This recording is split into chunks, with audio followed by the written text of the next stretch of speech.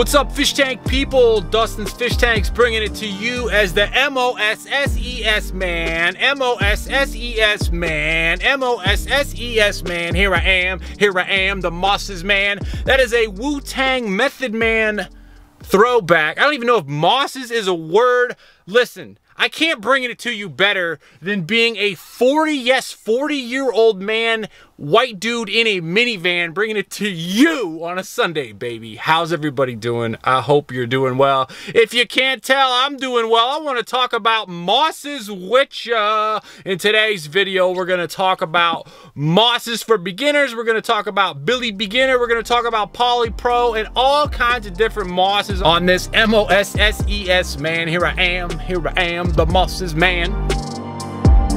Mosses. When you talk about moss, you got to take it right back to rule one. Rule one, what would Mother Nature do? When you think about mosses, where are mosses? I don't know moss's word. Where is moss found in nature? It's found at the edge of creek beds. It's found in moist areas. It's not found in full sun. It's not found in fast moving water, and maybe some exceptions there. It's found in like cold, kind of little bit of shade action on the sides of cliffs down low. It's found at the edges of trees, around rocks. Mosses, folks, mosses. I love moss. The catalyst for this video is because we have been growing the heck out of moss with one of the benefits I'm going to tell you here in a second. Let's talk about Billy Beginner. Everybody wants a carpet. You want a carpet? Look, you could grow Java moss in your toilet. And oh, by the way, the ones we're about to show you are just about as easy. Moss. Super forgiving. Legend has it you can rub Java moss on a piece of driftwood, and that piece of driftwood can be set outside, dried out, and a year later the moss will grow. I would love to get your comments on if you actually know if that's true or not. I heard it is, where you can just leave moss and it'll grow forever.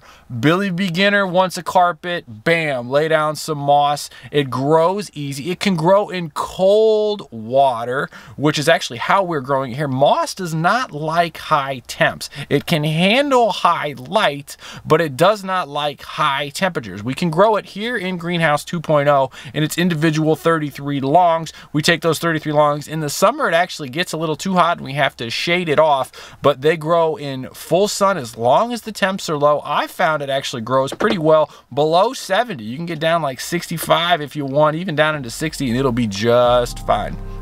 Let's talk about some of the benefits of keeping moss before we talk about the downside.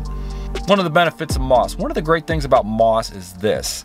You can use moss when you're rearing, breeding fish or raising fry. Yes, moss makes a fantastic hiding place for fish to get busy. It makes a fantastic hiding place for shrimp of all kinds. Shrimp actually like to take their little things and eat off of the moss as well. And then if you actually do have fry, I don't know if they actually eat off the actual moss itself or the little tiny microorganisms that love to live in moss. But regardless, you're going to do pretty well if you have your fry and you have a nice little layer of moss somewhere in the tank with them. Another great thing about moss is if you want to go into Poly Pro, you can actually take moss and you can glue it onto driftwood, you can tie it to a rock, you can tie it in a bow, you can throw it over your shoulder like a continental soldier. How's your moss hang low? Sorry. Yeah, the moss loves it, man. The moss can be tied to stuff, glued to a rock. I actually prefer to tie it because it will attach, and if you glue it, you'll get the little white chunks or whatever around it. Doesn't look quite as good versus if you actually tie it. Shout out to George Farmer. I think he made a moss yogurt mix where you can smear it on. So I'm all about mosses. It's Sunday. It's M-O-S-S-E-S man Sunday. Gotta show you a bunch of different species of moss we got brewing. Taiwan moss. Guess where it's from? Longer fronds, less fronds per inch, if you will. This would be a great moss for like a tree if you wanted longer looking branches.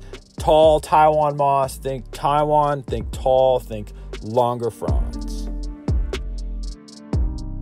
Next up, flame moss. Similar to a Taiwan moss, longer fronds, but then it has these little centimeter long flames, if you will, that come off of it. Flame moss would be great on long branches because the frond could attach to it and you have these little flames coming off of it. Love me some flame moss.